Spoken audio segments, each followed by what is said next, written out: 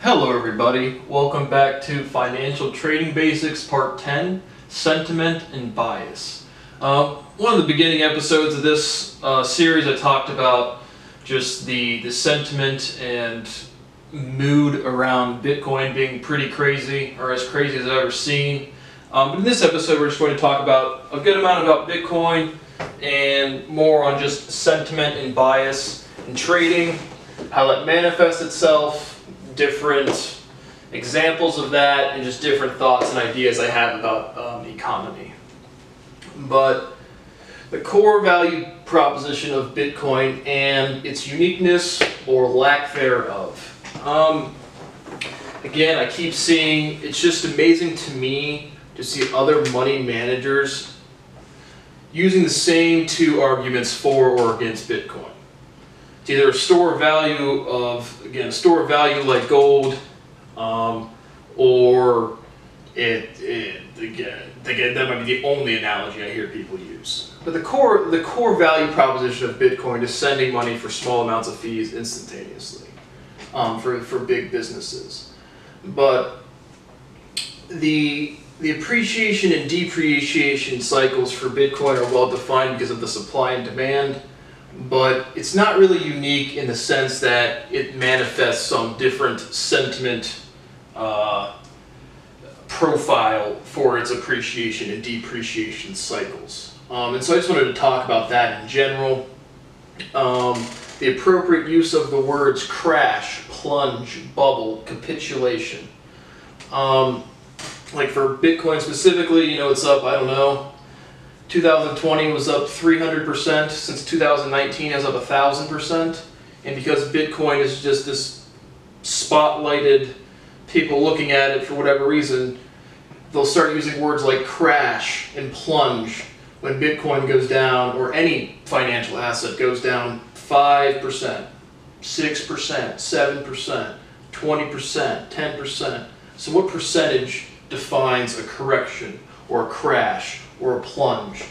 And I don't know. I don't think defining a correction as a 10% pullback or 10% depreciation is a definition of a crash or a correction. I don't think either really matter. Bubble and capitulation, same thing. We'll be going through examples. The second part of this video, I'll just be going through examples. People talking about investing. But my point is people use these terms very sloppily, very messy, and it's a result of sentiment and bias. Market mechanics for appreciation and depreciation cycles. This is what I was saying, is it's not any different for Bitcoin in terms of you ramp up, you have a lot of hype. I just Google market sentiment chart. I'm kind of sitting in front of it. You can't really see it. I have it drawn up here. But it's just, when someone enters an investment, they have optimism. Price starts to go up, they get excited. It goes up more, they get thrilled. At the very top, they're in euphoria. Then the price comes down a little bit, they have anxiety. It comes down more, they're in denial. It gets almost back to their buy-in price, they're in fear. It goes below their buy-in price, now they're in desperation. Then the asset goes into free fall, and that's the proper use of capitulation. I've seen people use capitulation for appreciation, incorrect. Then at the bottom is despondency, starts coming back up, you have depression, then hope, then relief, and then optimism again once your price point gets back to your buy-in price.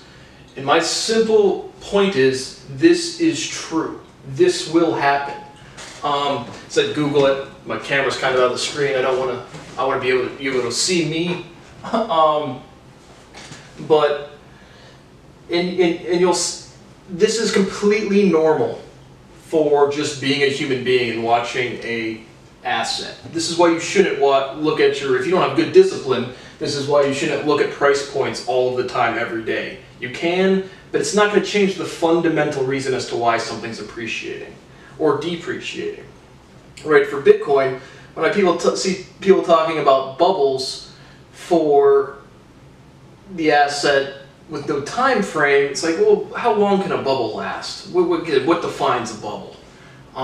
For Bitcoin specifically, it is the thing that could make Bitcoin not be a thing anymore is if somehow you could create a central or a decentralized or centralized. I really personally don't think it matters that much, but if you could create a virtual currency that has market adoption, people use it, and then oh yeah, that's right, you're right back to Bitcoin. So the fundamental reason of Bitcoin is solidified already in the financial economy right now today. And I covered that in my Bitcoin specific video.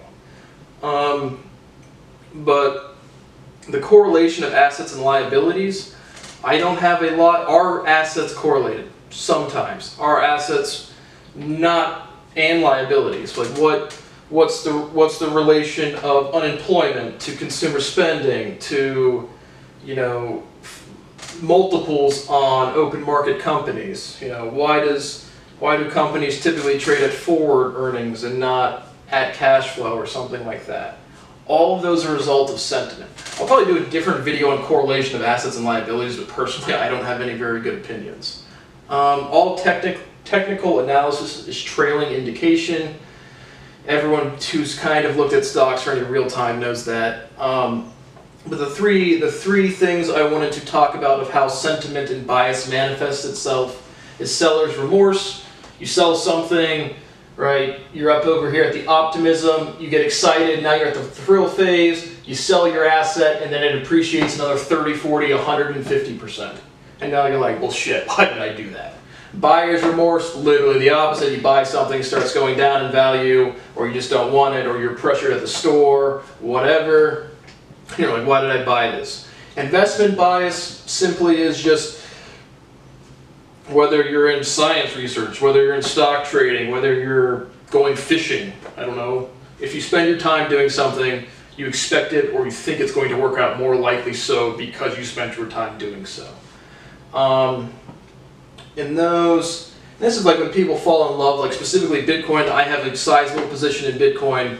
My other parts of my financial life are going, if Bitcoin makes me 10K or 10 million, I do not care. Not in any real way. And that doesn't affect my financial status at all. But people people might view me, I'm a Bitcoin bull because of its fundamental proposition. I have no investment bias for basically anything. Like I said, I don't think, you can take Bitcoin's up 1,000% in 2 years, go Google the top stock returning options on a daily basis. You'll see 400% or 500% winners, 5 to 10 of them a day on the options contracts. You'll find equity stocks. Tesla this year appreciates 800% in a year.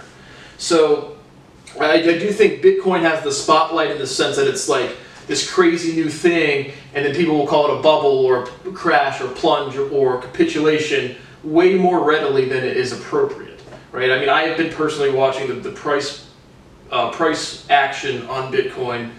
For basically since as long as I've held the asset. Like I said, I don't care about the return. I more so like to execute the trade and watch the market dynamics. Certainly, the money's fun, but again, my money will come from other places. But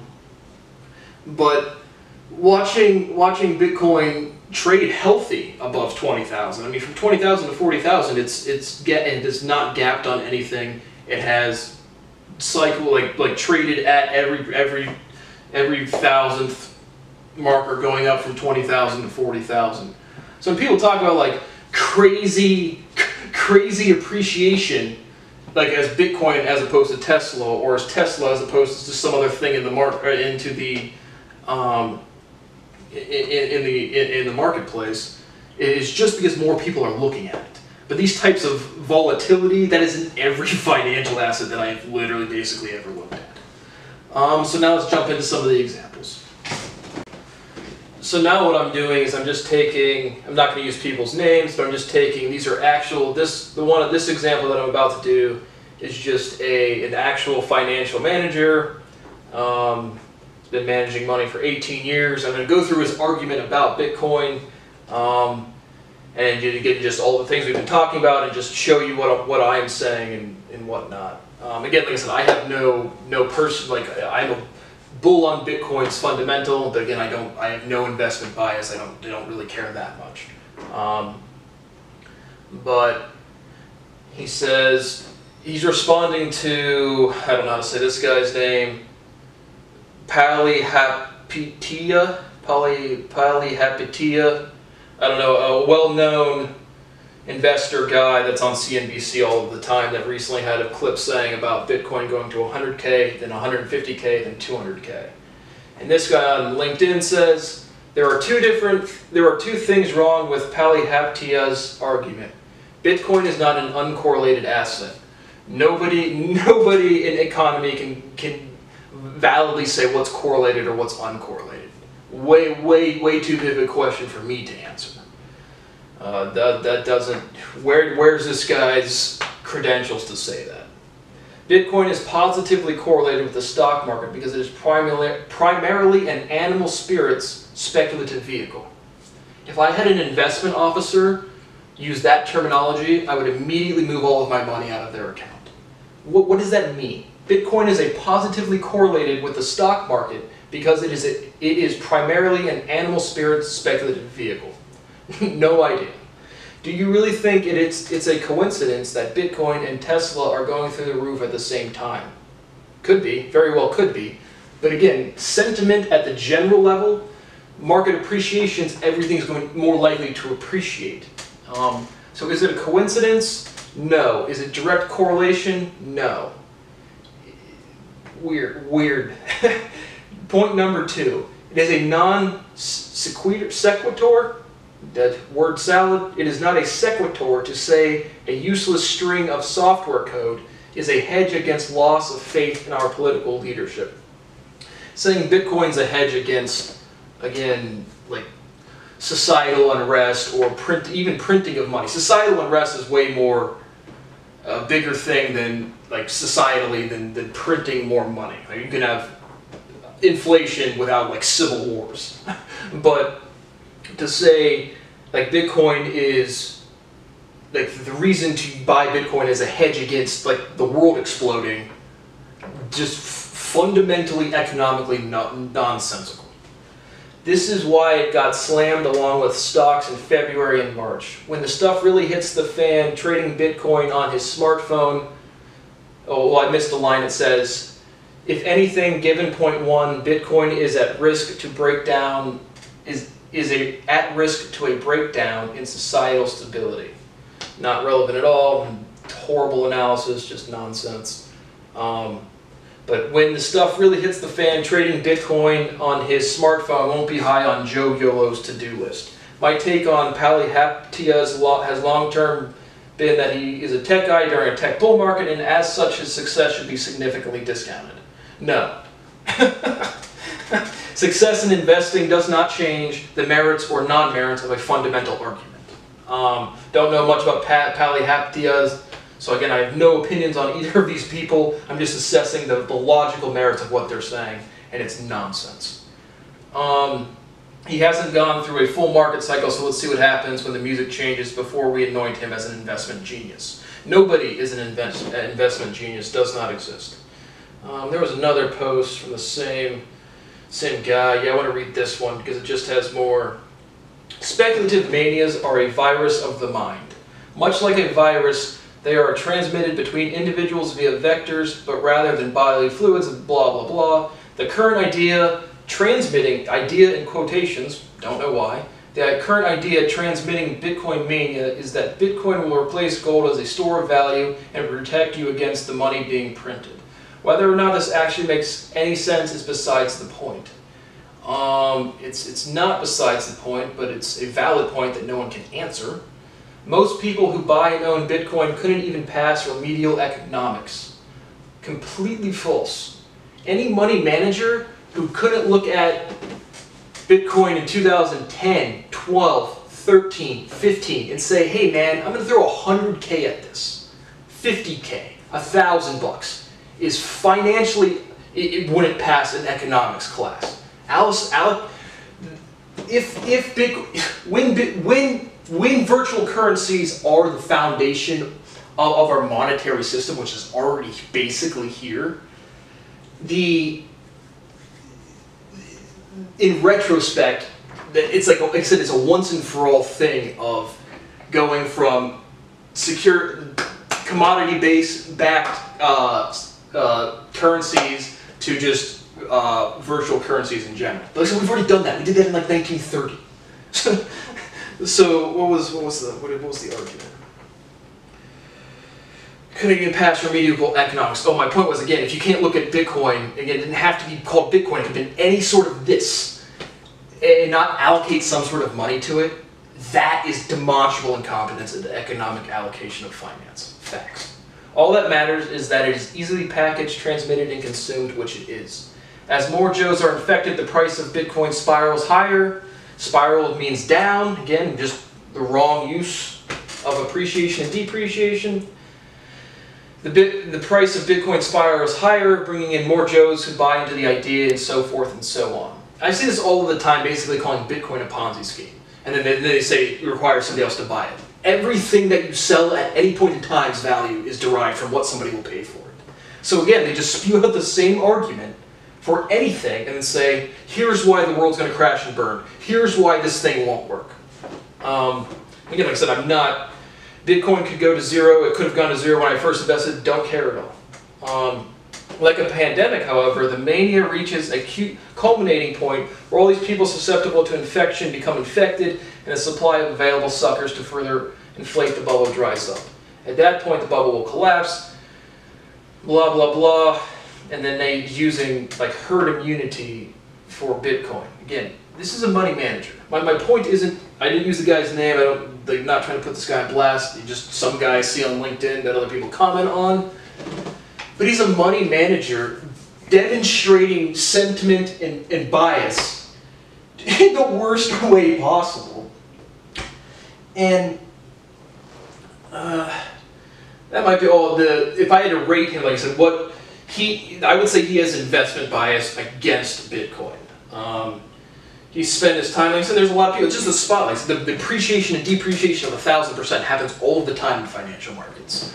So it's just somebody who's wants to take a side, wants to sound smart in the future, and fundamentally misses every bit of the actual value proposition as a value manager.